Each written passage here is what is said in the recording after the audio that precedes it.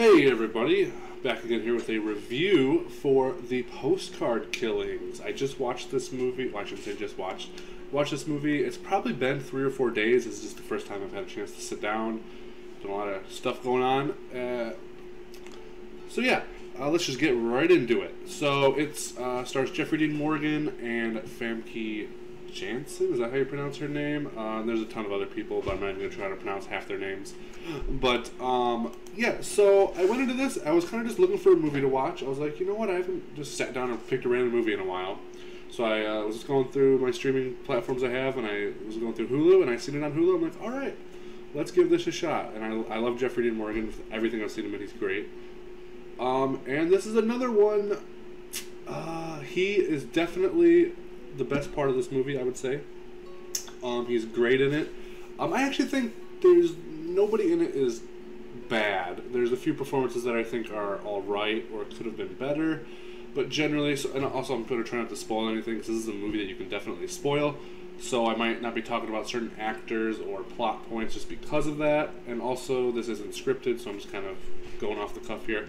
So yeah, it's about Jeffrey Dean Morgan, whose daughter gets murdered by the killer, obviously, but and then it's basically just him because he's a detective from New York.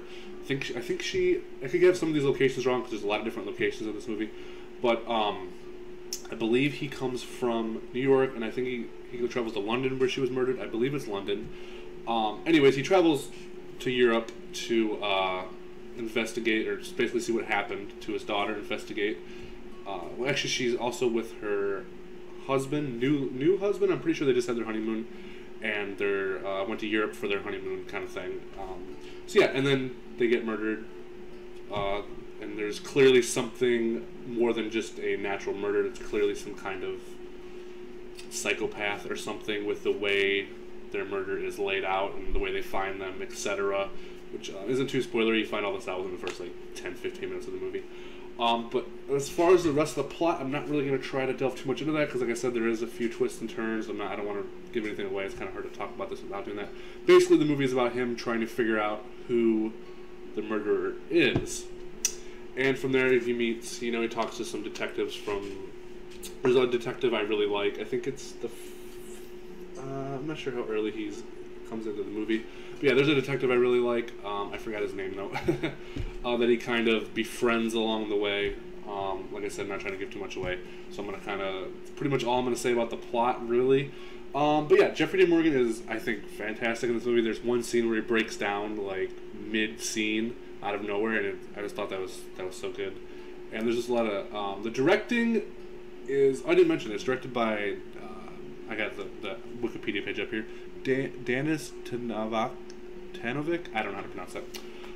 Which apparently he won an Oscar. I've never seen any of his other work. The directing felt very like 90s like mystery suspense thriller kind of movie, as well as the score, and I mean that in a good way. I feel like that could have been taken maybe in a bad way. I really love the directing, and I really love the score. I think the score is also really good in this movie. Maybe it could have had a little bit more flourish, but overall I really like that. I used to watch a lot of those kind of movies growing up, so it might just be my nostalgia for that kind of movie, that kind of score. But I feel like it also felt modern too. Yeah.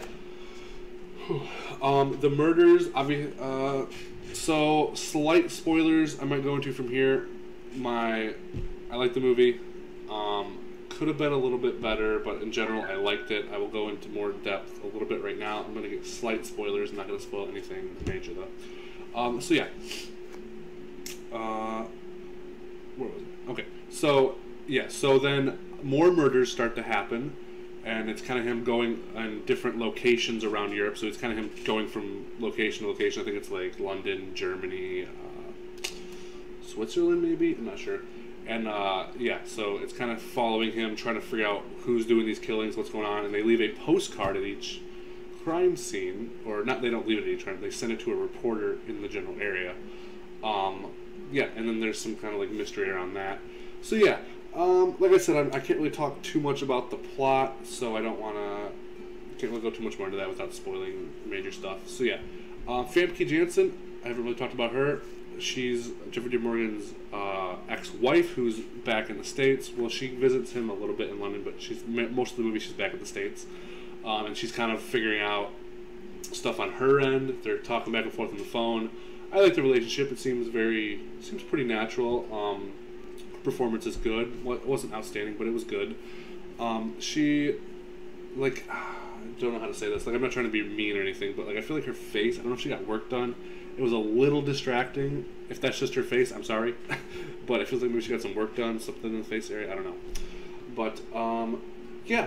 Anyways, I really did enjoy it. Like, that's the thing about this movie is, because I looked up a lot of the reviews, a lot of people saying it's, like, terrible, not good. I only really have good things to say about it, but at the end of the movie, I wasn't, like, overwhelmingly positive about how much I enjoyed it. Like, you know what I mean? Like, I can't really pick out anything that I thought was wrong with it or, like, any big negatives, but I also am not, like, overwhelmed with, oh, that was a great movie, that was amazing. I was like, yeah, that was pretty good.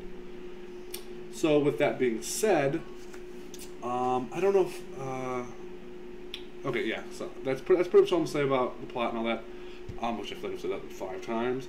So, yeah, I'm trying not to ramble, because I want to start doing more movie reviews, but I feel like I ramble too much, because I don't like reading off a script for a review. It just seems weird to me. But yeah, so if you want to see me do more reviews, let me know. Just know there'll be a lot of rambling. I'll try to keep it to a minimum, like I did in this review.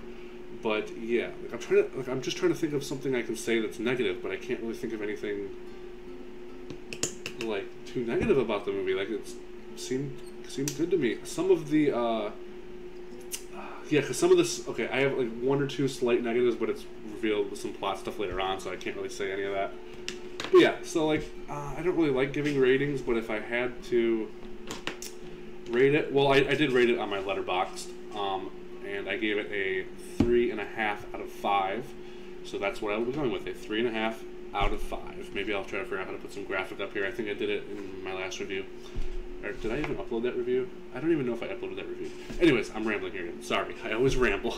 Should call this like rambling reviews, whatever. But yeah, because I think it's probably a 3-star movie without Jeffrey Dean Morgan, but Jeffrey Dean Morgan is so good that he just elevates it to a 3.5 because he's so, like, his performance, everything I've seen him in, he's just such a good actor. Which I feel like a lot of movies are kind of like that with good actors. Like, when they're just in okay movies, you enjoy it a lot more just because they're in it. And he just happens to be one of my favorite actors. I don't know how. I know he has a lot of fans, but I feel like he's still not like completely mainstream yet. He also doesn't really do a lot of movies, so that's probably why.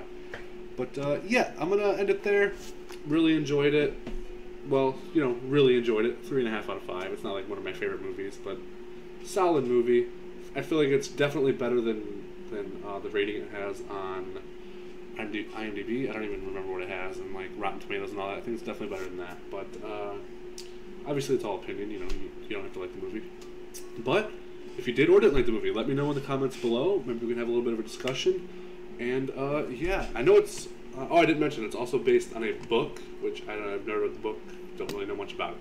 So yeah, thank you guys for watching. I will see you guys in my next video.